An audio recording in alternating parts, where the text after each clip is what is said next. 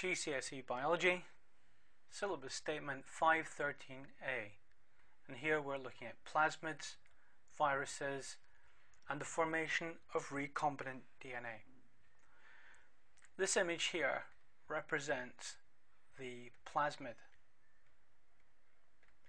Plasmids are found in bacterial cells. They are a ring of DNA. They are particularly small and don't carry very many genes. This diagram here illustrates a virus.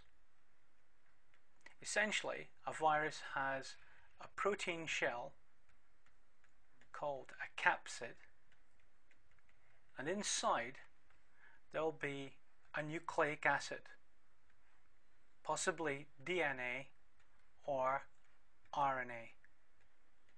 The virus has no other cellular components, no cytoplasm, no nucleus, no other structures like this.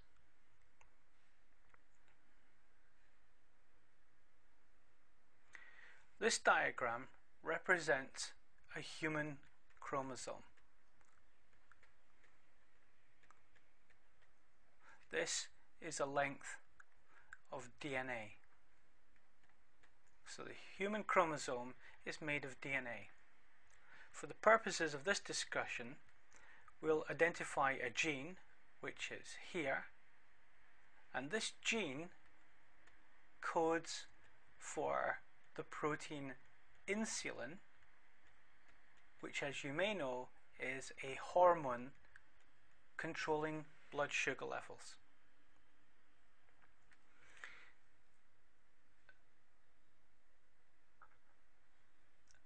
The restriction enzyme is selected that can cut the DNA here and here.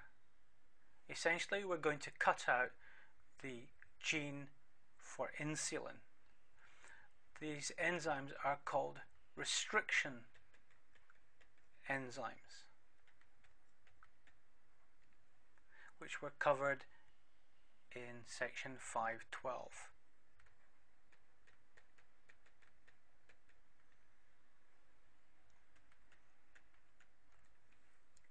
Having cut the gene, then we would progress to this stage here, where we will take the plasmid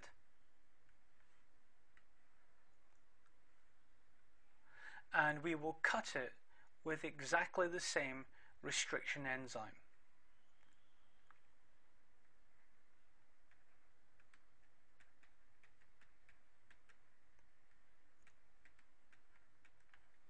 So the restriction enzyme used to cut out the human gene is also used to cut the plasmid.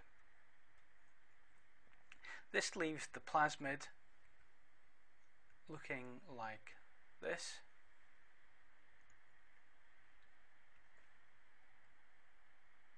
So that the ring structure is broken.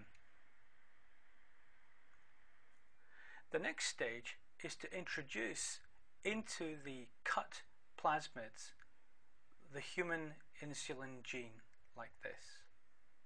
Remembering that the plasmid is composed of DNA and the human gene is composed of DNA. The next step will leave our plasmid with the human gene inserted in here. It's then necessary to complete the process by applying a second enzyme, which is called a DNA ligase enzyme, which will join the DNA.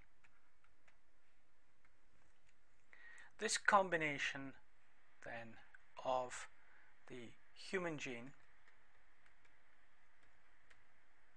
and the plasmid DNA is known as recombinant DNA. The fate of the recombinant DNA is covered in 5.13b.